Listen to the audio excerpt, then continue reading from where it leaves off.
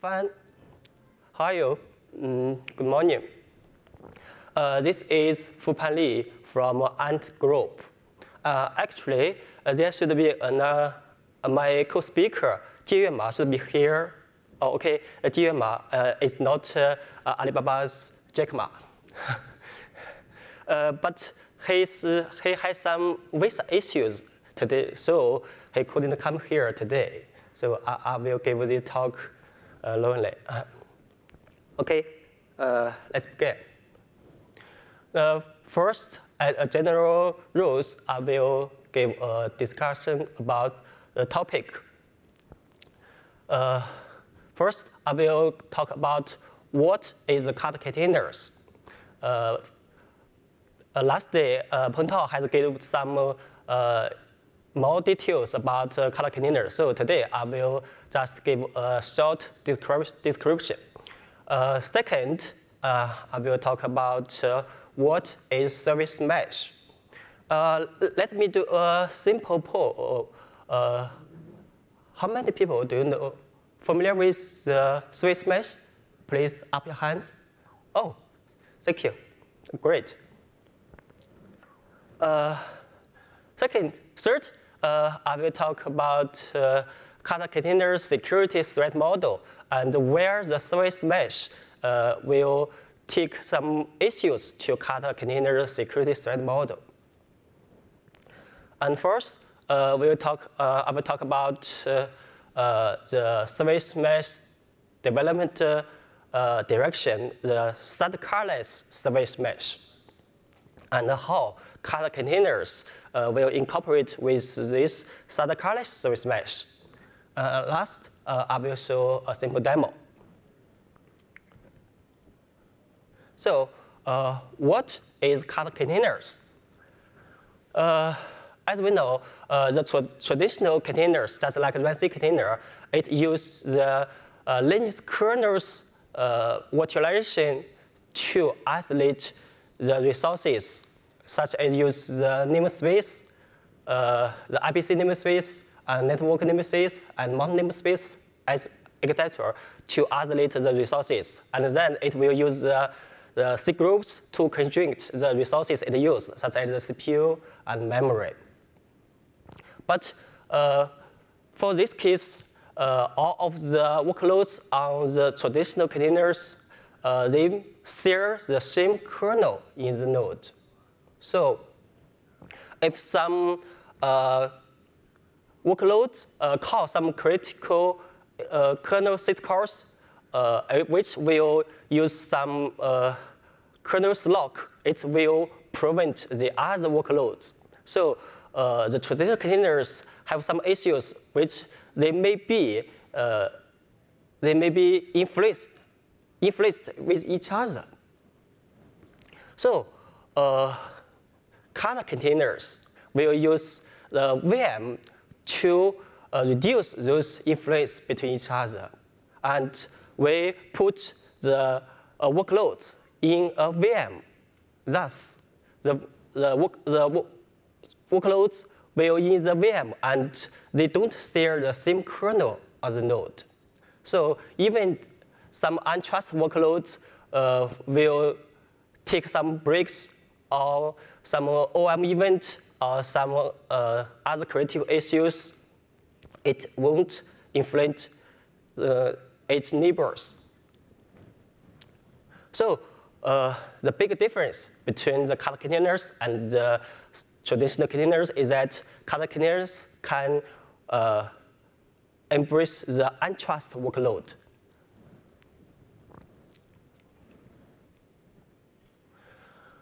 Now, let me talk about what is service mesh. Okay, it's only a brief description. As we all know, before the service mesh,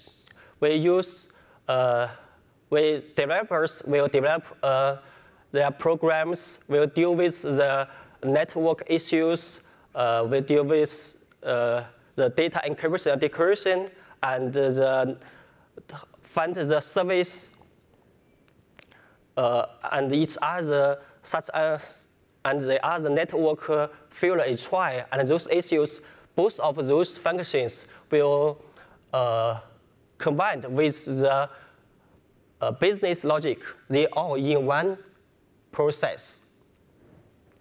But there are some issues with this case. If there are some issues in their network issues, they should rebuild their programs. So the first service mesh generation is that they split those logic from the business codes. They separate it into a library so that most of the programmers will share the same library.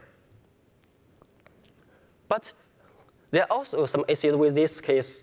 Since the library is the language specific, maybe some program use the C language, and the other will use Java languages, and the other will use Go languages. So they should prepare the specific SDKs for every languages. But to maintain so many language SDKs will take a lot of effort. So the service mesh evolved into the next generation, the sidecar generation. So in order to reduce these issues, they split those SDK codes into a separate or dedicated process. And the workloads will communicate with the mesh sidecar through the traditional socket or network socket. The program will just, as they did before, to access their service through the AFNet unit socket. And the service mesh sidecar will inject some API table rules to hijack their network flow into the service mesh. So this sidecar service mesh is transparency to the workloads. Also, in addition to add some storage discarding, resilient connectivity, and identity-based security issues, and they also add some other functions or features into the sidecar service mesh, such as the observability and tracing events, and even some level 7 traffic management. So these series, they enriched the service mesh.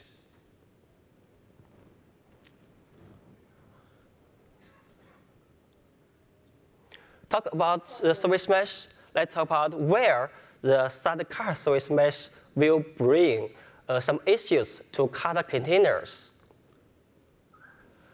As I talked before, Kata containers will embrace some untrust workload into a guest. But the service mesh will also, as a sidecar, will also put into the guest. Service mesh is an infrastructure which is not belonging to the workloads. Sometimes the service mesh will take some security keys and some certifications in its memory, and this is secret data. But the untrusted workloads would break out the traditional containers limited, and it will escape. So they can stolen or catch or watch or even take out the certifications or the security keys from the sidecar. So if malicious codes or users got those certifications and keys, they will send some attack to the entire service mesh service. So this sidecar will break Kata Container security threat model. In order to fix these issues, we want to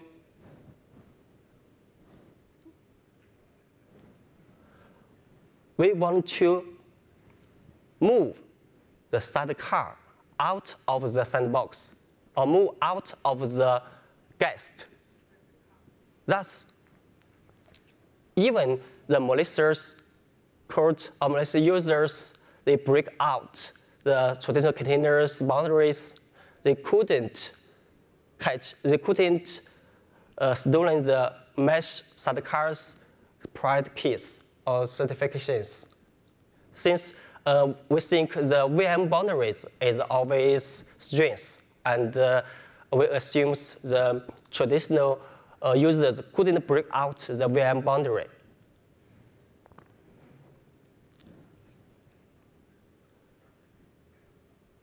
So if we move out the sidecar out of the guest, how did the data communicate between the application and the service mesh?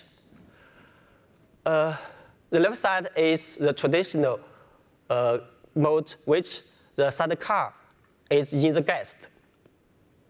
Thus, the application container will, just as normal, they will send some F Unix socket operations and send data from the socket into the network static in the guest. Then the sidecar, service mesh sidecar, injected the RP table rules, which will hijack this network flow and will redirect those network data from the container to the service mesh.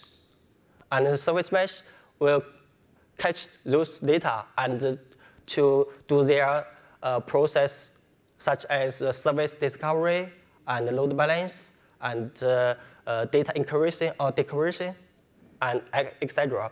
And then they will send the data from the network. But if we move the service mesh from the guest out of the guest, how the data will trace through from the container to the service mesh sidecar? Since we moved the sidecar out of the sandbox or the guest, we put the network. We also moved the network from the guest out of the guest. And the network is only in the port net namespace.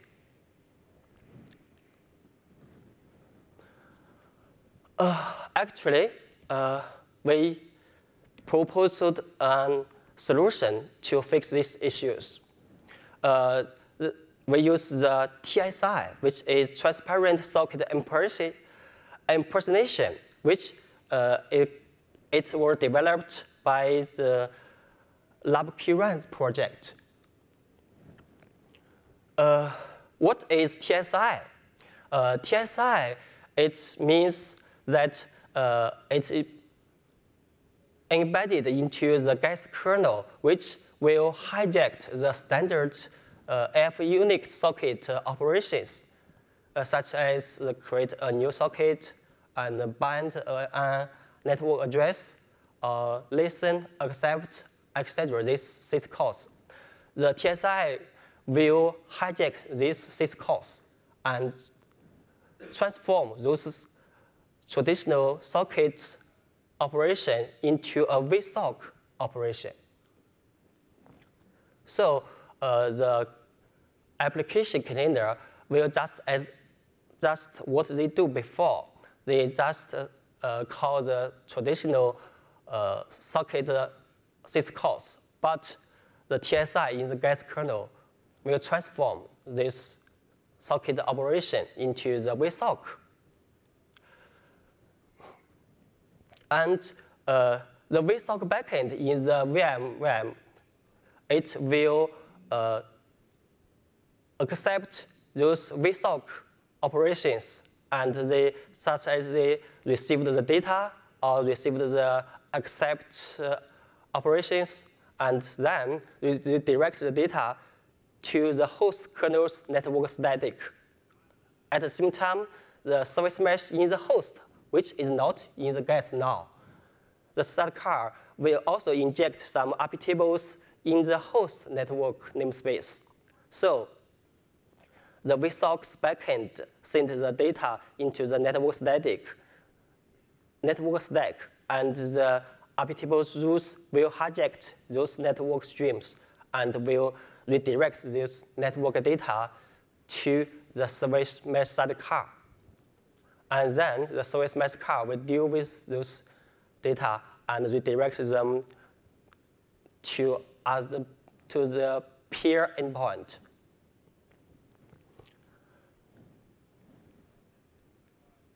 So is this end of the story? Of course.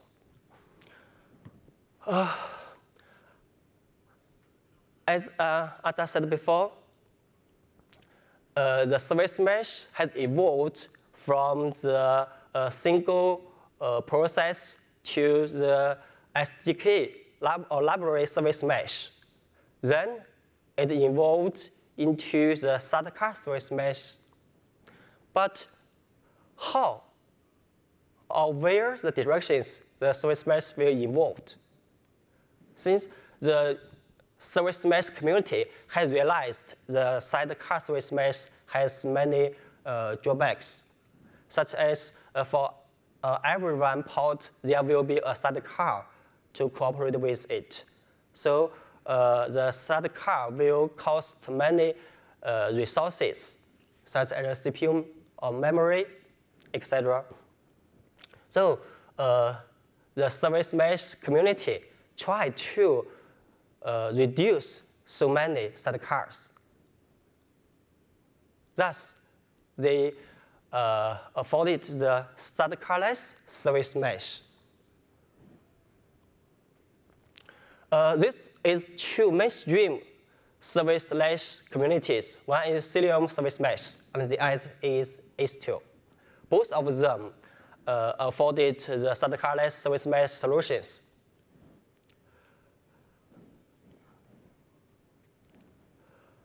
The Cilium service mesh, they try to use the eBPF in the kernel to hijack the network data.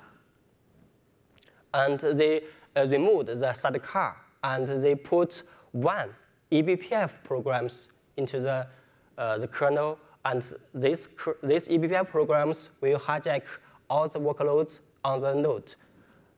So there will be not reduce the numbers of the sidecars. Also, the eBPF will try to deal with the L2 or L3 or even L3 level the network, such as the load balance and even some data encryption or decryption. But some L7 issues, some L7 operations, such as the HTTPS or HTML, and even some WebSocket protocols, they also use a node program Envoy to deal with it. For Istio community, they afforded another solution. They split the sidecar into two parts. One is the node returner proxy. Yes, there's only one returner proxy in one node. There's no sidecar. And all of the workloads on the node will, since their data will be hijacked by the returner proxies, API table rules, or even some eBPF groups. they redirect the data flow from the application to the internal proxy. The internal proxy will do some L2 or L3 level operations, such as the service funding and even some data encryption or decryption. If they don't need the L7 deal with, they will not use the waypoint. If some services want to deal with the L7 operations, the tunnel will send their data to the waypoint, which is also a service.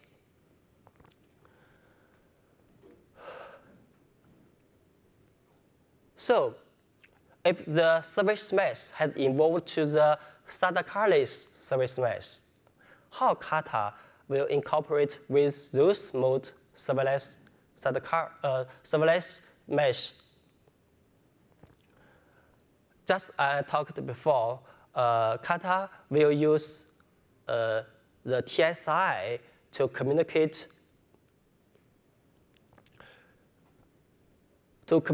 from the application to the sidecar. But now there's no sidecar. How the data flow?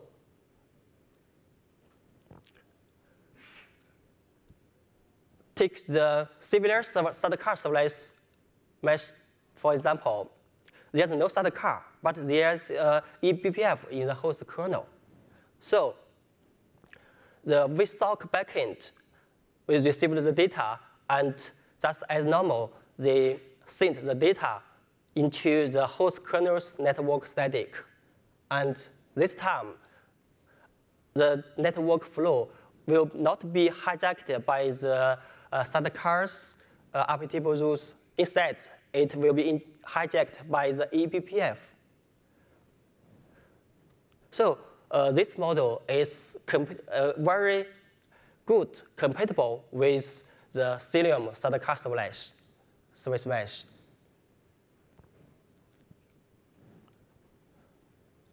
Talk about the serverless serverless. How about Istio's ambition the sidecar-less service mesh? Just I talked before, the Istio sidecar-less service mesh split the sidecar into two parts. One is the tunnel. How those data flow from the application container to the tunnel? Just as before, if we still use the TSI plus the vSock, the data flow will be like this. The data flow will try to, from the container, and the TSI will hijack it into the vSock. And the vSock backend will send those data in the VM and send the data to the network static. And at the same time, the return proxy also will install some applicable rules to hijack those data flow.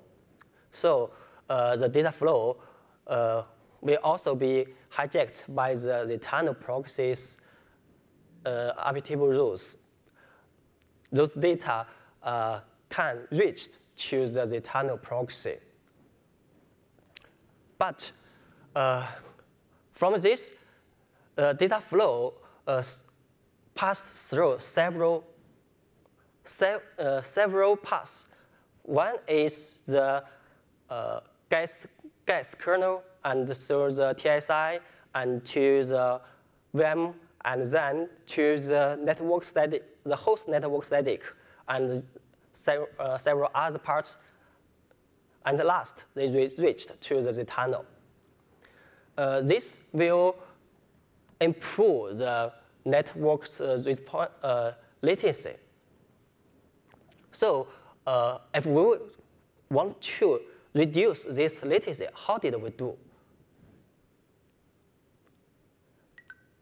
Yes, we can just what the DBDK did. We use the vhost use protocols to communicate with the tunnel with the vSock directly instead of through the host network static. Thus, the application data will be sent directly from the guest to the tunnel, and they don't pass through the host network. This will reduce the response latency drastically.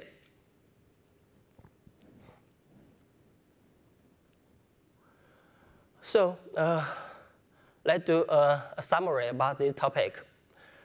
Kata Containers, in order to reduce the issues brought out by the service mesh sidecar, we want to move the sidecar out of the guest. This is the Kata Containers need. At the same time, the service mesh has evolved their model from the SDK to the sidecar and to the sidecarless trend. So those two trends are matched each other correctly. And by now, we have implemented the Kata plus TSI and VSOC. Those models we have developed and implemented. Next, I will show a simple demo about it. About we host user VSOC plus TSI and Kata and to communicate with the tunnel. This we still incorporate with the H2M-based developers, and it's still under development. This is our future work. So next, I will show a simple demo.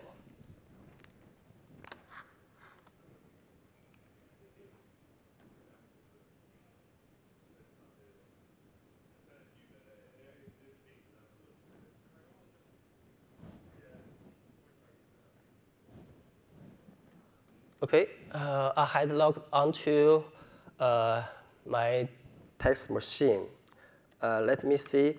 This machine is KBS Cloud.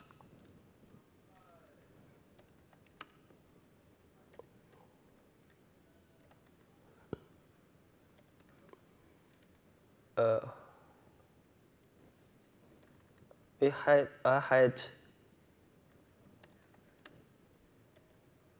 defined a service here. This service split two parts. The above one is the service definition, which we defined a KBS service, which worked on the port 8888. And then it will direct to the target port 80. This will select an application index. Next, the service defined a workload, which is the index server. This index server, this definition has some keywords here. First, we defined it will use the sidecar inject. So this service will be inject a sidecar by the H2 service. Then we defined the sidecars runtime. It's runC. Yes, it's not a Kata container. It's runC, so that this sidecar will not run in the guest.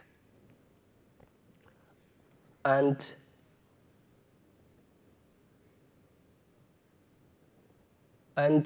we also defined a service index. It's use a rund class. Yes, it's a Kata containers internal runtime. Now let's launch.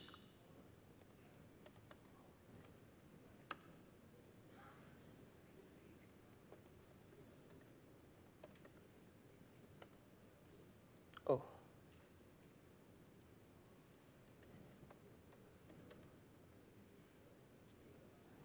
Okay. Oh.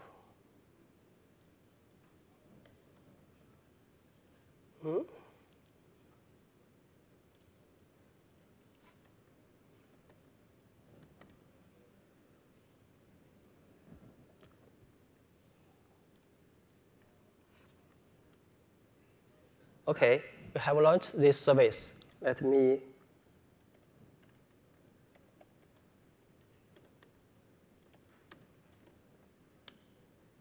okay, this service has been launched.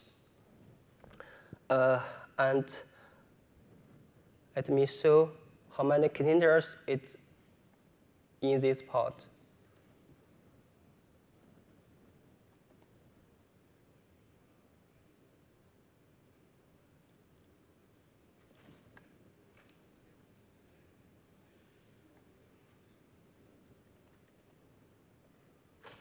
Yes, there are two containers in this pod. One is NGX. The other is the S2 proxy injected by the S2. So let's show how those containers are different.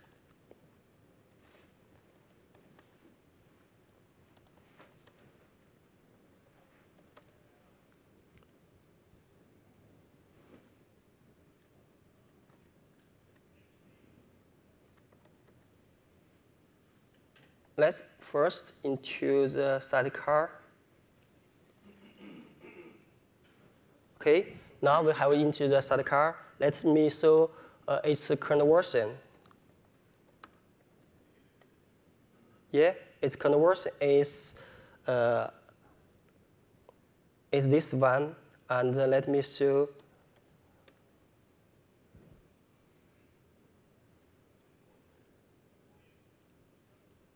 So the NGX containers current version.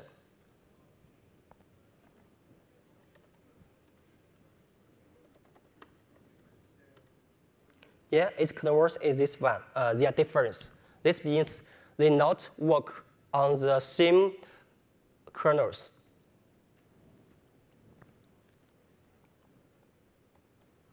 Okay, let me launch another NGX client, and let's use this client to access the NGX server.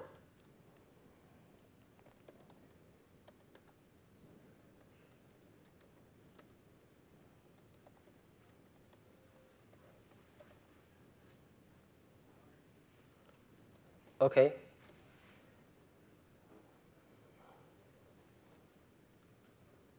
Okay, now the NGX client has been launched successfully, and let's get into the NGX client.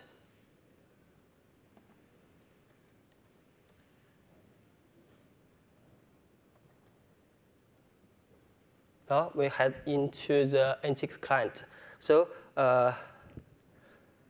we'll access the service.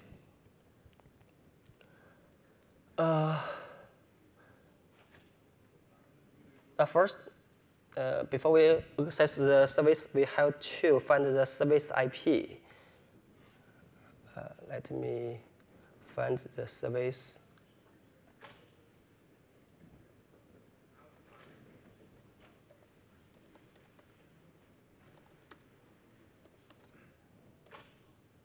Okay, we can see the service IP. Let's into the NGX client and access the service IP, and its port. Now, yes, we can access the NGX successfully through the service mesh. Okay, that's all. Thank you. Is there any questions?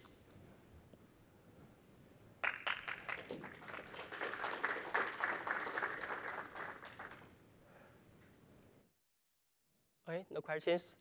Okay, thank you.